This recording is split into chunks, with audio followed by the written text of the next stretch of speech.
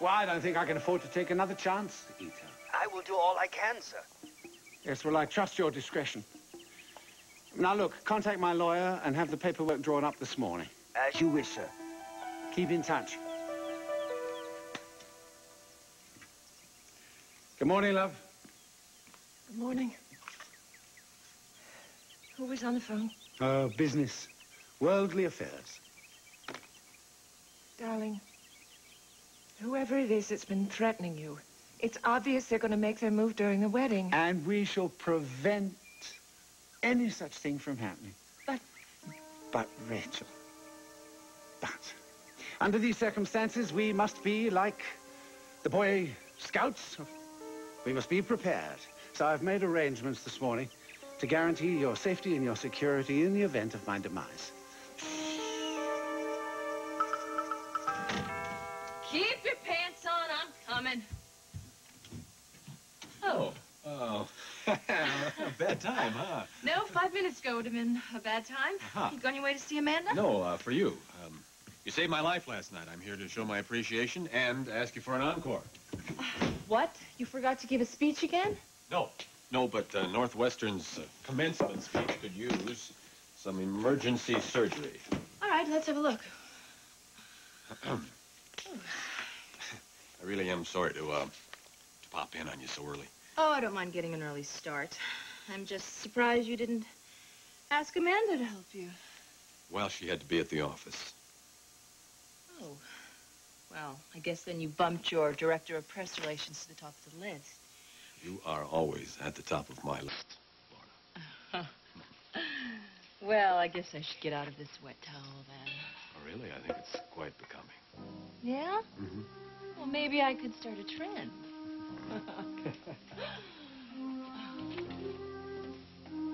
Senator.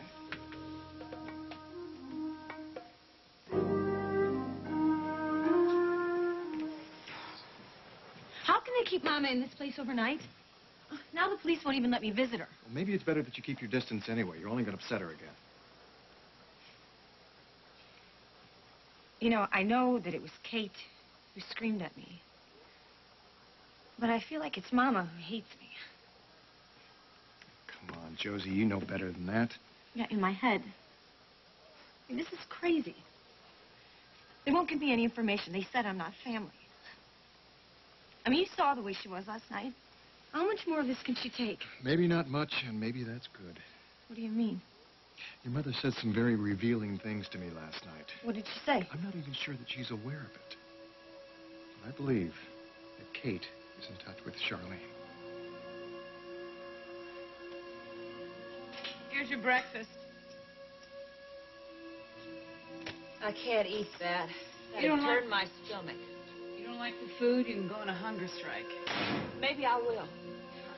Starve. See if I care.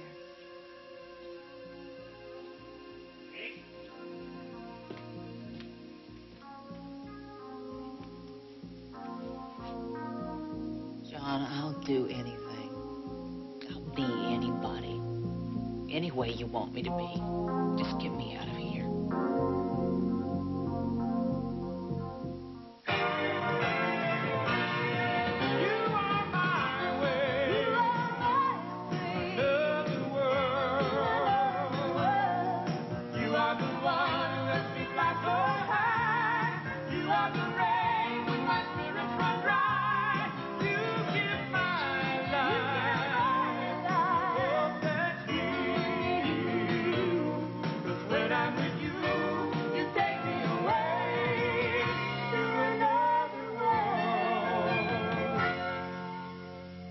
Believe me, Kate. I'm doing everything I can. I know you are, Noah, and it just isn't your problem, John. I talked to a friend of mine in the DA's office. Hopefully she can get me in to see the judge. Look, I got to check on Tomas and Luisa. You know, are they okay? They're fine. I checked with them this morning. Tomas must be worried sick about the baby. Miss Shaw and Child Welfare have made arrangements for Louisa to stay with the Griffins, the people who want to adopt her. No, John, no. Now, that is what I was afraid of. Now, you got to get me out of here so we can fight this Just thing. give it some more time, Kate. Now, how many times have we said that? Just give it time, and that's what I've given it. Now I'm about to lose my kids.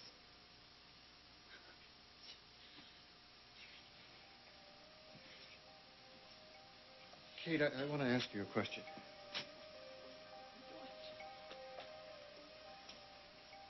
Last night, you said that Charlene was gone, and she was never coming back. How would you know that? Don't listen to me, John. You told me that I should forget all about Charlene, that you were the strong one. Kate, what did you mean?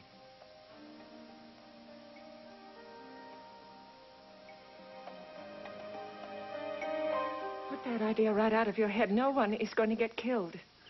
Now, last night you were adamant about our plans. And I still am.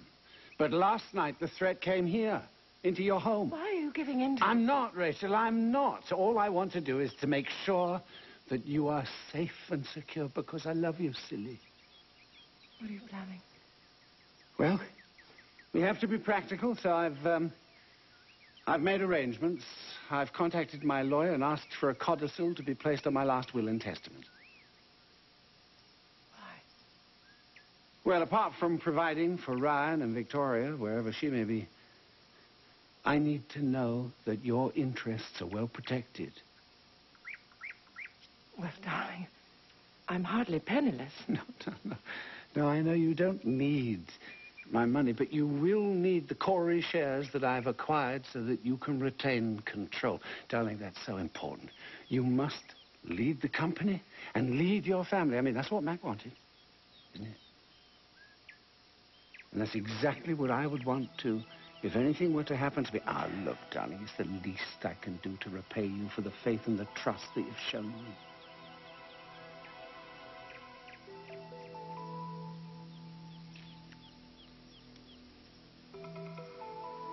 All right, I'll do the same. I beg your pardon? If you're going to change your will, I'll change mine. No, I will leave you in Rachel. control of Corey in order that the company continue. And you will be in charge of the legacy from Mac, to see that it's shared equitably between the grandchildren and the children. Rachel, that's an awesome responsibility. Yes, and one that you will carry out with fairness and with good judgment. The idea of being bereft of you. Let's not dwell on it. I don't know what to say.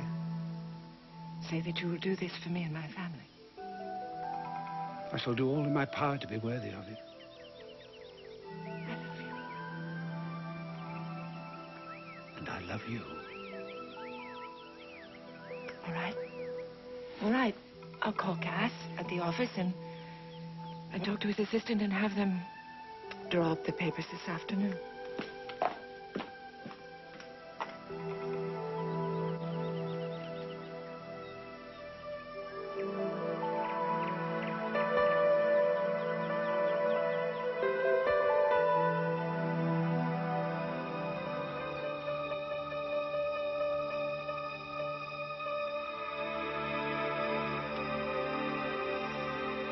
Memorial Day was hell.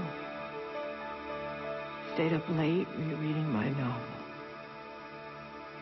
I should have barbecued the thing. I hate to say it, but Marshall Kramer III was right. It's dreadful. Even Lorna knew it. Of course, she thinks it's her fault. Mother can't write romance after daughter's rape. I told her not to blame herself. Maybe it's true.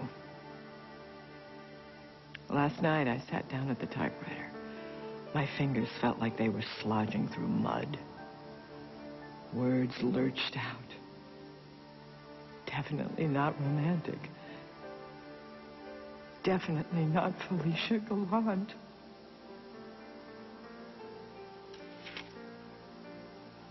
I wrote about Lorna and the rape. Little by little, all the pain and anger came, and the words started spilling out onto the page. felt sick at all of it. But I couldn't stop.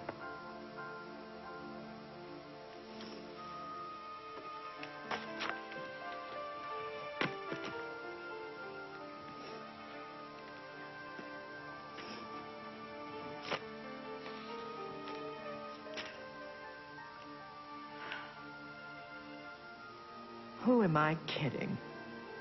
Passing myself off as this glamorous writer, this fabulous storyteller. What's glamorous about riding in a ratty old feather boa, downing a bottle of Chardonnay? None of my stories were true. The storyteller is a drunk. And the worst part is, even now,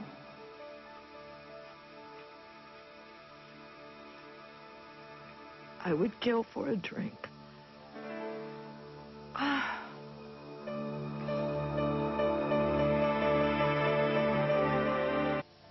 Judy, it's Felicia. I'm sitting here fantasizing about peppermint schnapps, if you can believe it. Honey, when you get this, call me, okay? I need you.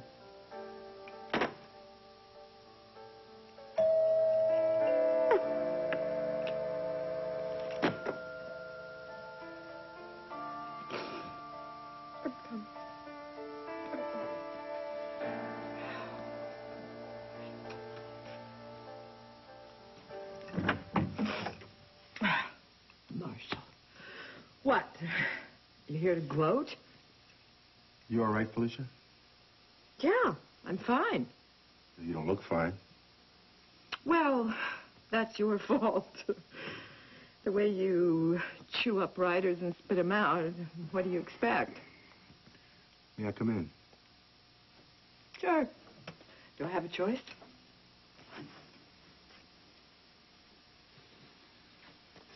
You working? Look, why don't we cut right to the chase? You were right. My book is a dog. Even Jake McKinnon took a little sniff and walked away. You got another rejection. Well, that must make your heart feel nice and warm, doesn't it? I mean, if you had a heart. Oh, you know, I'm expecting a very important call. I'll just take it in the other room.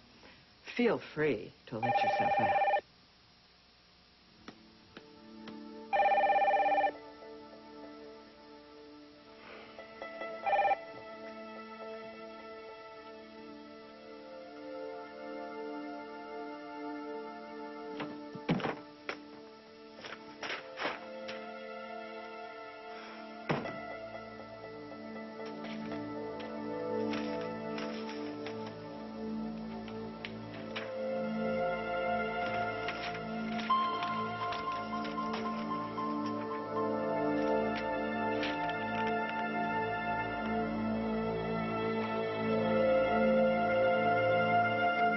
Iris, I can't go back to business as usual, not after what happened last night. Why not? It was just the usual Corey family dinner party, lots of squabbling, and no one staying for dessert. Last night's blackout was not typical. Mom doesn't usually find death threats in her bedroom. Yes, I suppose it was rather unnerving. Look, I understand that Carl has enemies. I mean, Lord knows we all wanted to do him in at one time or another, but for now, for all intents and purposes, he is staying in our home. I mean, any attempt on his life is going to be a risk to our whole family. I know that, Amanda. I was in New York when Rachel was almost decapitated, remember? It's bad enough that I could lose my mother, but now my daughter's in danger. Look, Allie will be fine, believe me. Amanda, I've decided that I'm going to really try and accommodate Carl. For Rachel's sake and the sake of the family and the business. Iris, I never thought you would back down, especially when it came to Carl. Don't misunderstand me. I will never forget what Carl did. And Daddy would never want him sitting in his seat, either in the boardroom or at the family table. But we can't do anything about it. It's what Rachel wants. We have to support her. Come on, Iris. Between us, is this really how you feel? Absolutely. In fact, you know what? I am so sincere that I am going to go shopping with Rachel today for her wedding gown. You're going to help her buy the dress that she's going to marry Carl in? Yes, I am. Amanda, darling, we have to resign ourselves.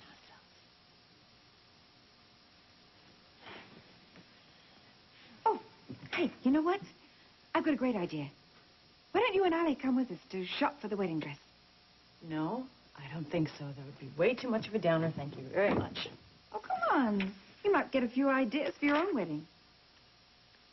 Actually, well, since Vicky ran off with the baby, Grant and I have decided to postpone our wedding for a while. No, Amanda, you can't do that. That's a terrible mistake. Take it from me. When it comes to marriage, he who hesitates is lost.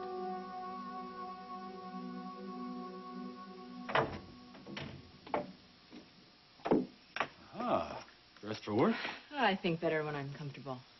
So, be comfortable and work your magic. It's too bad you couldn't convince your fiancé to become your full-time speechwriter. I respect Amanda's career, and my constituents will respect her as a working woman and a working mother. You've got all the angles figured out, don't you? My decision to marry Amanda Corey isn't based on politics. I want us to be a family. And you love her. Yes. Yes, of course I do. Well, then that's what the speech needs.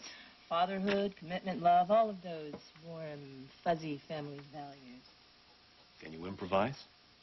Oh, I can write this copy blindfolded, Grant. You're the one who's got to feel it. Oh, I feel it.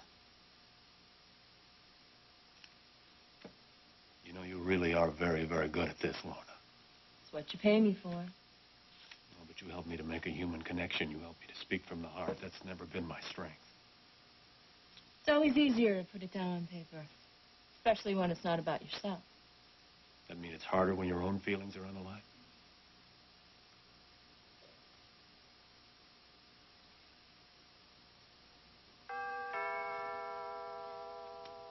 That is probably Felicia checking up on me. Excuse me.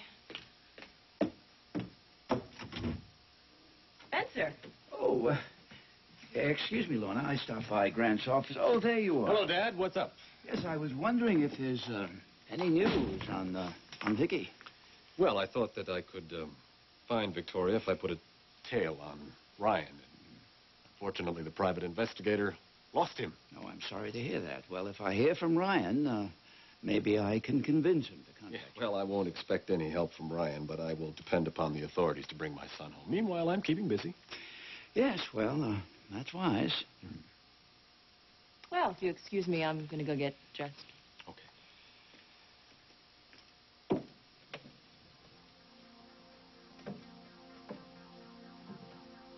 Don't even think about it.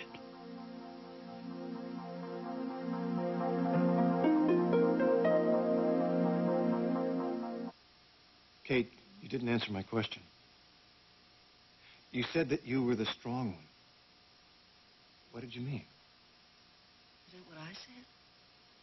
Listen, I know that you were upset, but... No, upset doesn't have to cover it, John.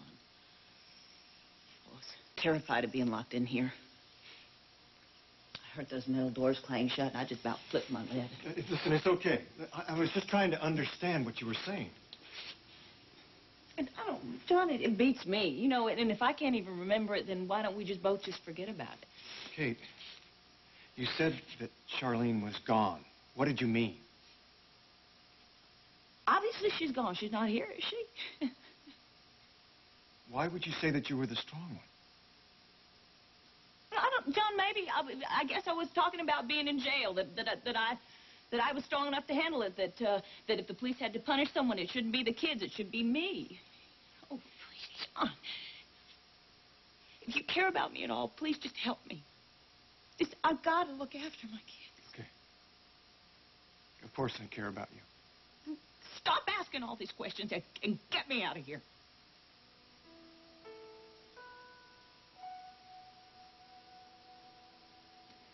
Well, I've just finished talking to Cass's office, and they're going to have the papers drawn up and ready to be signed by the end of the day. Rachel, I've had a bit of a rethink. Now, this is such a major decision for you. I think you should give yourself a bit more time. No. No, I want this settled before we're married. Rachel. You're not talking you around, is it? No. All right. All right, then we'll clear up all this unpleasantness, and then we shall fly to New York and our honeymoon. Oh, that sounds delightful. Oh. The sooner we finish our business here in Bay City, the better. I have a call through to my lawyer. Come on, let's jolly him along, shall we? I'm going shopping. You're going to buy some frillies. Hello, Rachel. Hello, Iris. Why aren't you at the office? What a peculiar question to ask of your CEO. I decided to take the morning off. I wanted to spend it with this woman here. My beautiful, beautiful bride-to-be. Isn't she lovely? Yes. Of course she's lovely. Lovely. So what have you two lovebirds been up to? Oh, just, working on some last-minute details. Details. What details could you possibly have forgotten? Now, I hope you two have a lovely shopping spree. We will. I'll miss you, though. Miss you. Already. Come on, let's go. Rachel, what's going on? Nothing. Why were you and Carl in such a huddle? Oh, Iris. Shopping first, gossip later.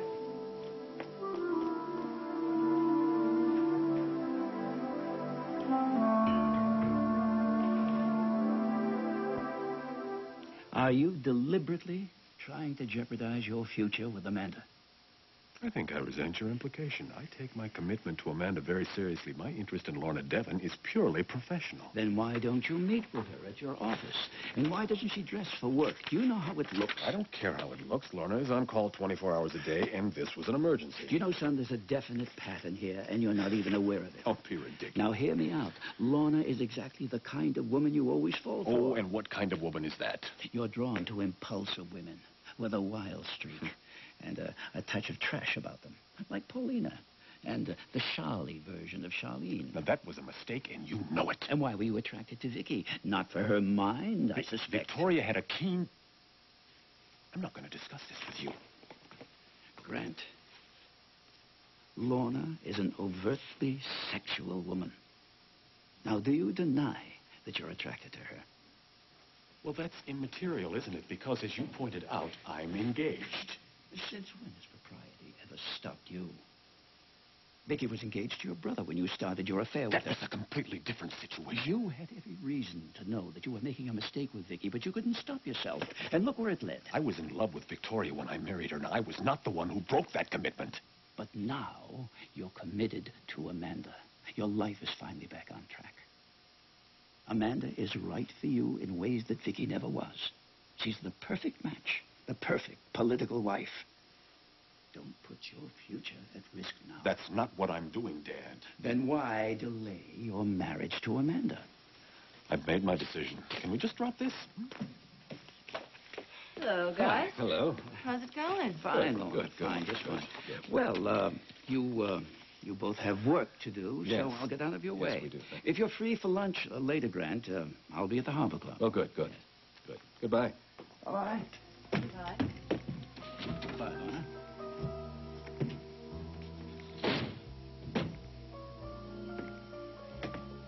Well, I guess I'd better be leaving as well. I certainly wouldn't want to, monopolize your time. What are you running away for, Grant? You're just getting warmed up.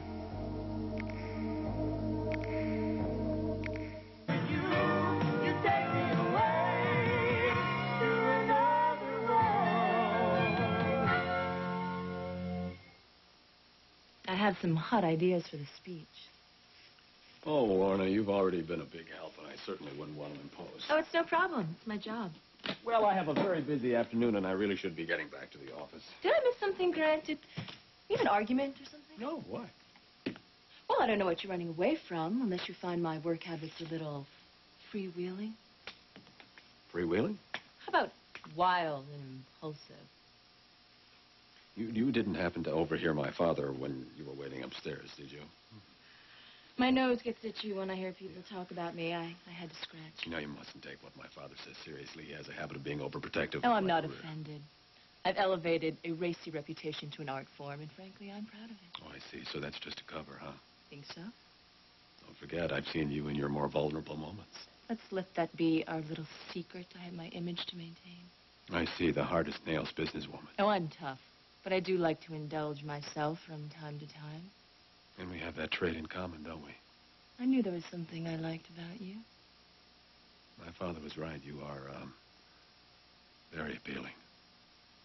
I heard something about overtly. Which I guess is a plus in my business. PR, I mean. I suppose it is, yes. Oh, I'll give you a copy of the speech later on. If you find any changes you'd like to make, you can just, fax me. See what I can do. Thanks for your help, then. Thanks for the flowers. And, Senator, the next time you come by, could you call first? I'd like to be ready for you.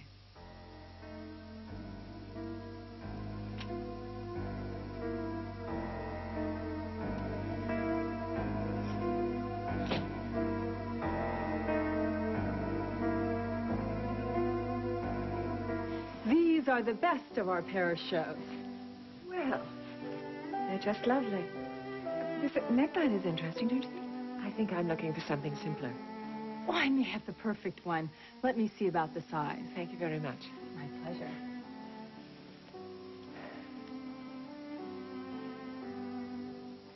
Oh, Rachel, look at this. Isn't it right out of a fairy tale? It certainly is for a first-time bride who believes in fairy tales. Iris? Oh, I'm such a sentimental old fool when it comes to weddings. Well, you can't be getting misty-eyed over Carl and me. No. That's just when I see this dress. I think about Hank. Oh, has he been on your mind a lot? Yes, well, if our relationship had worked out, I would have been a married mom by now. I would have been packing bag lunches and making TV dinners and, well, can you just picture it? Why don't you call him? No. It's too late. I missed my wedding. What? Yes. Hank and Tommy called the judge and ordered the flowers, and I stood them up. Why did you stand them up? Because I was at the office, Rachel. Because it was Carl's first day as chairman of the board, and Jake was handcuffed to the desk, and I was dealing with a media circus. I had no idea you were missing your own wedding. Well, I couldn't think of anything but the impending destruction of Daddy's company, could I? I didn't have time to focus on the man I loved. You must have been furious with both me and Carl. Yes, I was. Well, at the time, you know, it doesn't really matter now. You see, Hank didn't understand how very important my family and the business are to me. Iris, I know how important that company is to you, but that shouldn't have interfered with your relationship. Well, Hank wanted to be the only man in my heart. But he would have to have shared it with Daddy. Is that so awful? No, of course it isn't. Oh, Iris. You know, it's been so hard for me to let go of Mac. It's been hard for me to even admit to myself that he's really gone. But by the time I was ready to move on, I'd realized, in spite of what you think, that I wasn't being unfaithful to him. Rachel, do you really believe that? Yes, I do. We loved each other, Iris. He would want me to be happy. And he would want that for you, too. He would want you to move on. Maybe someday you'll realize that.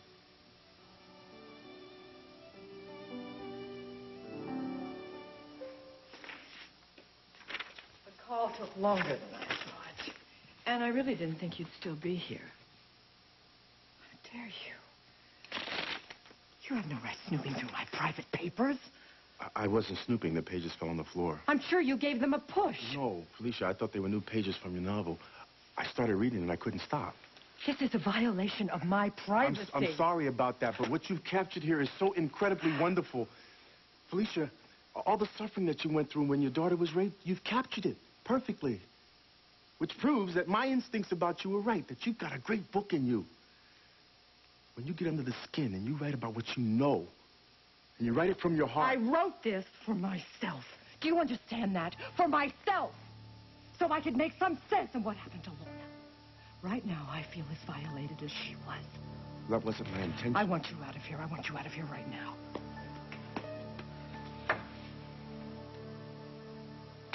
Okay, fine. We always seem to have a breakdown in communications anyway. Goodbye. Felicia, I am very serious about your writing. Please look at me. You've got a great book in you. Now, if you want to talk about it with me, hear my ideas. As an editor, call me tomorrow. That's if you've got the guts.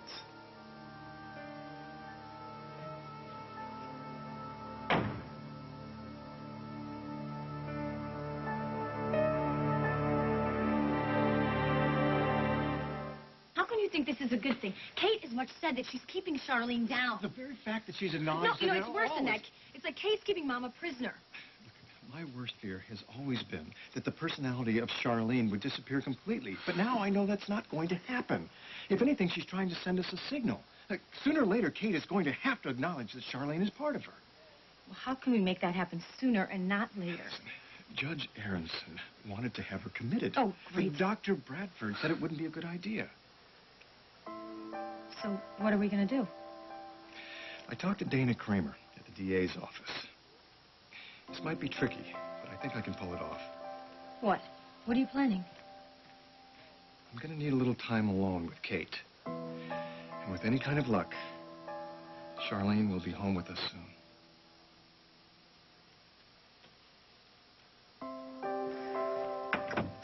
Hey. Lorna. Hi. Why would you think it was you? I probably should have called first. I hate surprise visits myself. No, any visit from you, I love. You know that.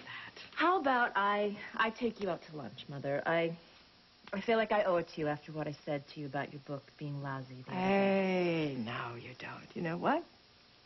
It's Drek. You were right. Hey, what is that? Are you doing some rewriting? No, actually, I'm thinking about kicking the habit. Writing, I mean. Mother, you can't do that. You are too talented. No, I think it's too much trouble, actually. Anyway, listen, you know, I have a great idea. I don't feel like getting all glamorous. Why don't we just call Tops? Have Franco send something down, okay? Something wickedly fattening. We can kick off our shoes. We can sit here, relax, have a little girl talk. What do you say? You are in a very strange mood today. What's going on with you? Nothing. Can't I just sit here with my daughter and have a talk? So tell me, how's it going finding a man to have your little fling with? Oh, Mother, I am telling you I can take care of myself, okay? Heart and body. I think this is a mistake. I do. Yeah, well, it's a mistake that I'm going to make and one that I plan to enjoy. You know what I'm most worried about? That you're going to find the perfect man. And then you won't be able to make a commitment. Oh, don't worry, Mother. I have a feeling the perfect man for me won't want to make a commitment either.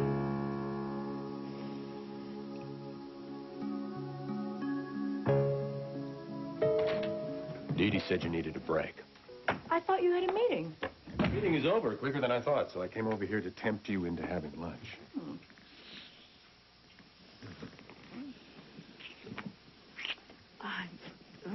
I would love to order you lunch, but I don't think the food would get here on time. I would have to leave. Who said anything about food? All I need for sustenance is you.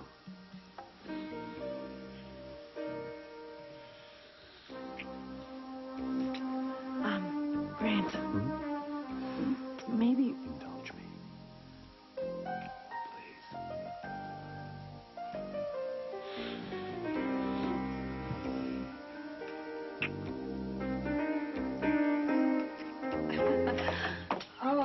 going to just love that. Do you think so? Absolutely. I'm so glad you decided to splurge. I just hope Carl likes it. Oh, he'd be blind not to. Yes, he does. He adores it. You're not supposed to see this until the wedding. Well, I only caught a glimpse. Well, you're not going to catch any more police. Never put a jinx on us anyway. Well, you can't see it until then. I'm going to put it away. Why, you're marrying a peeping Tom? Yes, I am. I mean, it could be worse. That's an Hey, Iris, understatement. what's that? Oh, nothing. So, has it been busy around here today? Oh, yes, it's a very busy household, isn't it, Iris? Now, I have to make a private call. So, would you be a good lassie and, maintain my privacy, would you?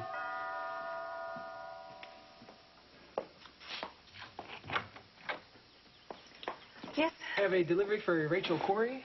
Surgeon? She's busy at the moment. Here, I'll sign for it. Thank you. Thank you.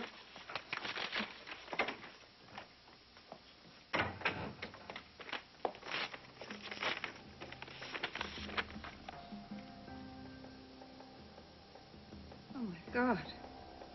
Oh, my God. Who was that, Iris? Richard, What? this time you've gone too far. Are you completely losing your mind?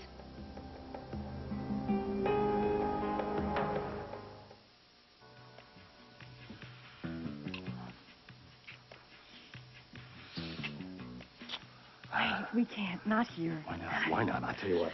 I'll lock the door, and we'll tell Dee Dee to hold all of your calls. Because I don't want to wait. What has got into you today? What? Can I help it if my beautiful, sensuous, alluring fiancé turns me on?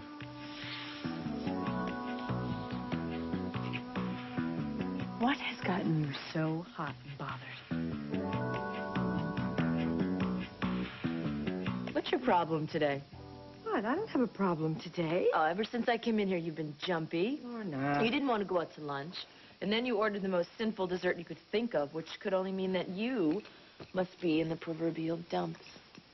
Marshall Kramer III, the literary louse, he was here. Oh, he's giving you a hard time about your book again? He had the gall to go through my private papers. You're kidding. Yeah, I caught him red-handed. And then he had to do a tap dance.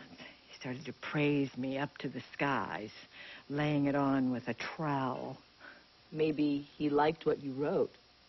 He's worried about losing his top-selling author. It's a publisher's little trick, honey.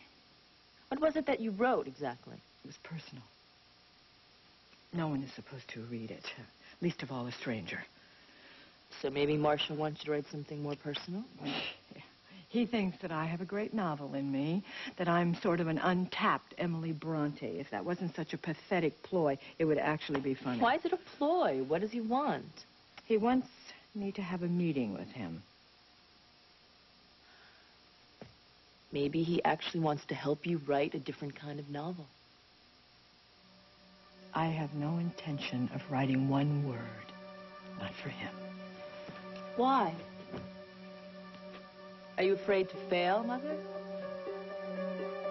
Or is it that we'll see the real you?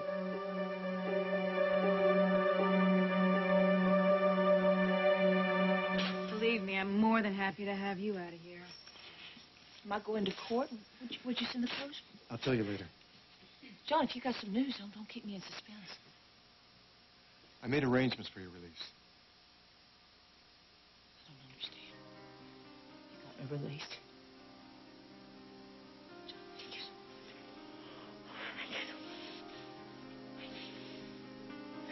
much. What did you tell the judge? It's more what the judge told me. There's a condition to your release. Condition? What?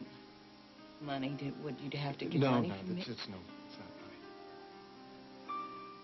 You've been released in my custody.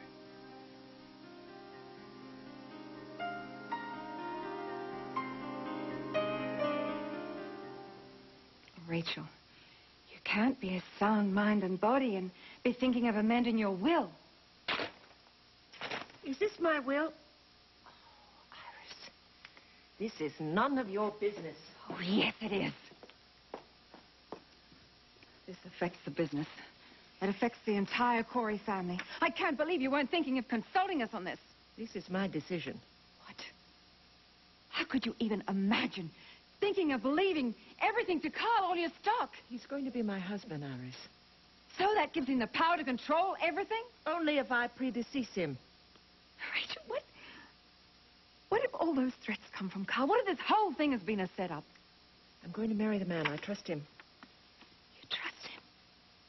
And what happens if you marry him and you have a little accident, Rachel? What then? Then he will take care of the company and the family just fine, Iris. Don't you see what you're doing? You're giving him the power to ruin us. All that's left for him to do then is to get you out of the way.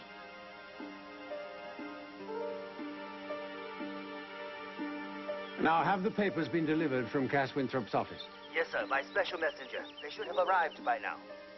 And have Rachel's directions been followed? To the letter, sir. Good.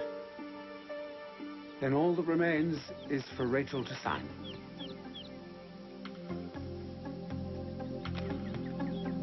I'm going to marry the man. I trust him with my life. Rachel, if you sign this... If you sign this document, it will be the end of us all.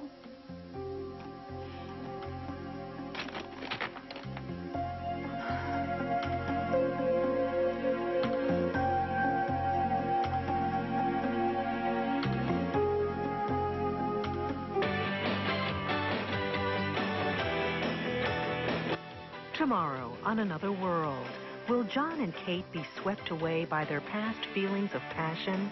Plus, is it really over for Matt and Donna? Or will he find a way to win back her heart? Find out tomorrow on Another World, only on NBC Daytime.